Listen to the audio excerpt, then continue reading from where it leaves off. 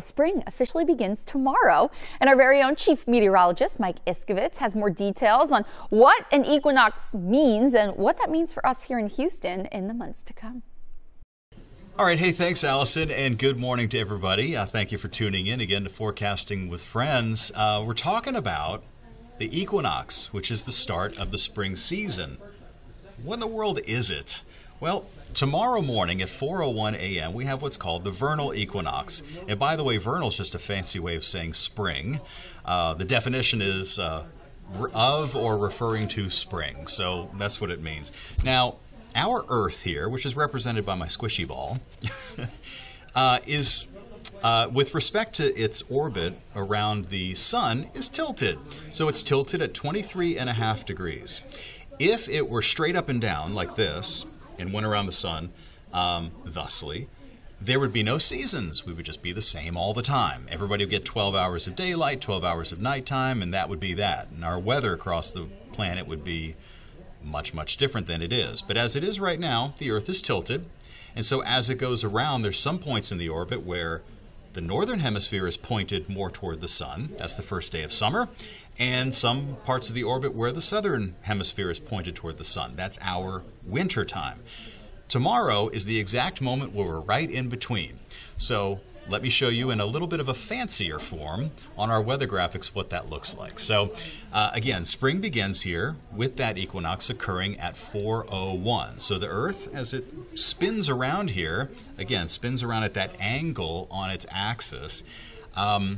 Throughout the last several months, we've had more of the southern hemisphere of the Earth pointed at the sun. But now we're getting to this midway point in our orbit around the sun, which is what's at the bottom of the screen right now, where typically anytime from March 19th through the 21st, this year it happens to be on the 20th, that's when we hit our vernal equinox. And that's the exact moment, when we talk about 4:01 a.m., it's the exact moment, you can actually time it down to the second if you wanted to, that the sun's rays shine directly on the equator.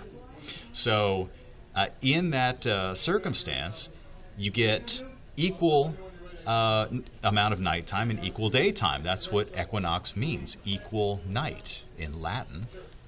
So from here on out, if we get 12 hours of sunshine, approximately 12 hours of sunshine and 12 hours of nighttime today, then that means from today or from tomorrow morning through the first day of summer, our amount of daylight will keep getting longer and longer and longer each day until we reach our longest day of the year, which of course occurs on the first day of summer.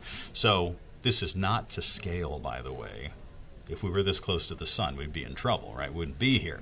But tomorrow morning, the Earth's axis is not tilted toward the sun, it's now tilted away from the sun, and so we get that equal night kind of scenario. Now, back on camera here, there are some misconceptions about this. Some of them are fun and harmless. I suppose they all are really, but in terms of understanding how all this happens, the Earth stays like this. It actually does have a precession, kind of like if you spun a top, and the top does start to go like this after a while. And I think it only spins around about once every 26,000 years or something like that. It's not anything that you'll notice in your lifetime. So it basically is like this the whole time, pointed in the same direction, which is why, for example, we have the North Star. You know, they used to use the North Star for navigation because it, the North Pole of our planet points directly at this North Star, so they could use that for navigation.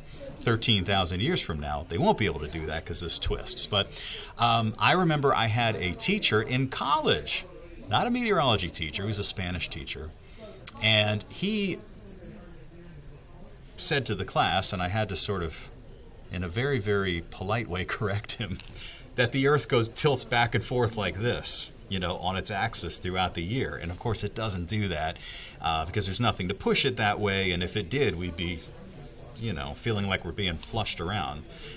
So it doesn't do that. It stays like this, and it's just because of its movement around the sun that the sun points at different parts of it throughout the year. So by the way, you know, when people talk about why is the weather so hard to forecast, or why is the forecast wrong sometimes? This is one of the reasons why, because as we go around the sun does shine on different parts of the planet with different intensities. And we also have, during our winter time, by the way, the sun is shining on the southern hemisphere, which is very largely covered in ocean. And then during our summertime, there's more land in the northern hemisphere.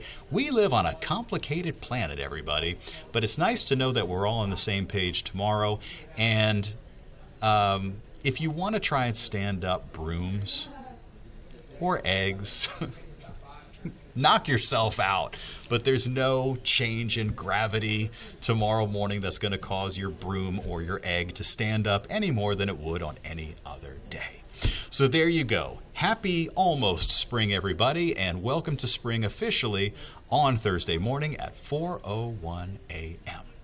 Allison.